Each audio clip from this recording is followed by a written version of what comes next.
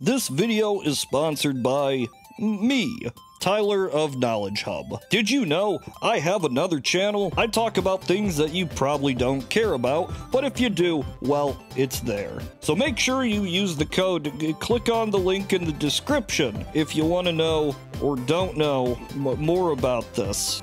On to the video. Artificial intelligence. It's wow. It's cool. It's an idea that has permeated into every realm of predictions in the past. It was to define our decade, our century. The world would of course be taken over by sentient machines at the behest of one William Smith. Of course, by the very nature of me making this video, the topic at hand, and what I've covered in the past, you already know that a lot of bad predictions have been made regarding this idea. And I can't deny that, but these are a special kind of bad. We're talking sentient, self-aware AI. Something that's, well, hard to describe. It's just as much technology as it is psychology or philosophy, philosophy. I could go and list every failed prediction, but you already know what that would mean. They all follow a pretty general theme, and most rely on the idea that sometime in the early to mid 21st century, the singularity would take place. Now, the singularity is, well, it's a lot of things. At its simplest level, it's the point where technology becomes so advanced it changes the progression of the human race forever. While it's often applied to artificial intelligence, it doesn't necessarily have to come from this, but AI is the big ticket item.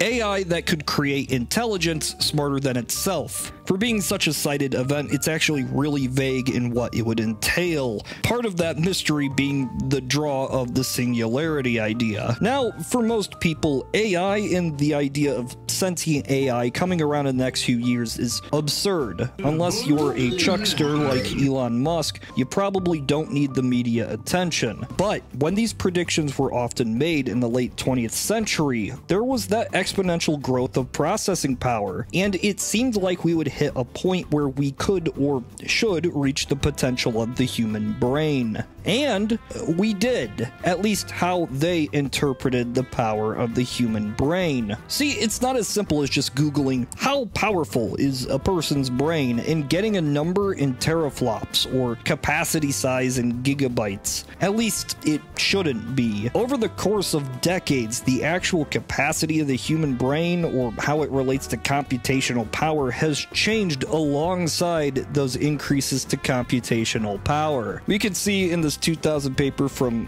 the US Army as the human brain being capable of petaflops or exaflops. These numbers were far off back then, but now they're achieved by the best supercomputers. But on the other hand, estimated storage space of the human brain was cited as 2.5 gigs. I don't know if he means like memory as in RAM or hard drive space. I assume he means hard drive space. But if you check these very same questions now, you'll get a very different answer. Right now, the estimate is the human memory capacity is literally 1,000,000 times higher than this. Processing power-wise, that number more or less doesn't exist. We just don't really know. In short, the fundamental flaw with AI predictions in the 20th century were based on the assumption that computational power could equal brain power, which doesn't appear to be the case. After all, your brain is not entirely a computer. It doesn't do calculations one by one really quickly. It's more asynchronous and not quite as exact. And this means moving away from silicon and binary code. I've covered the issues with this in the quantum computing video and such, and you know this is very, very far away if it ever happens at all.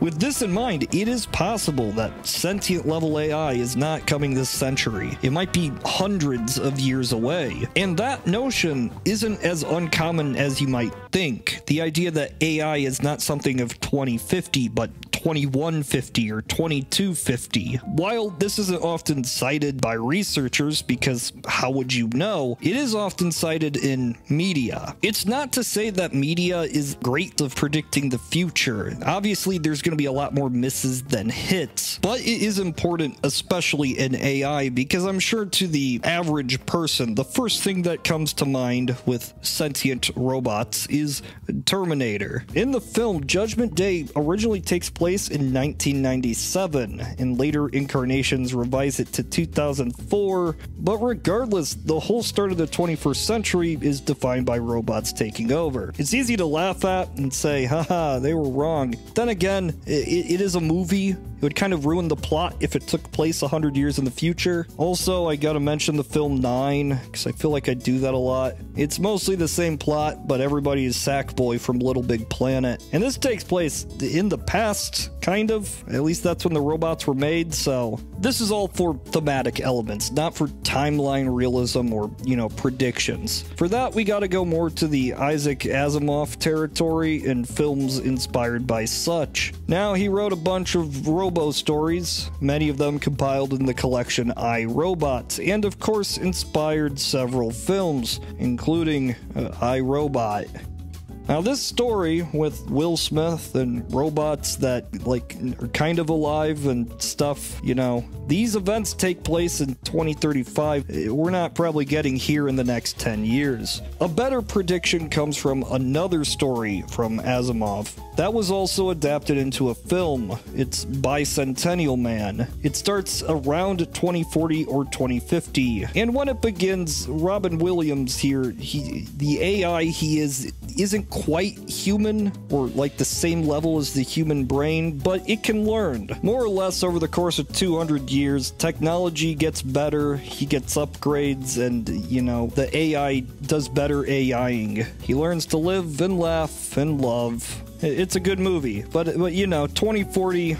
I don't know. The more realistic depictions I've seen in film, well, it's a lot further out. Stuff like AI, which takes place in 2100. The AI itself is, for the most part, sentient. It's created to replace the lost child of a family, and it seems sentient, but, it's never fully explored whether he is self-aware. And that's one of the biggest problems with AI.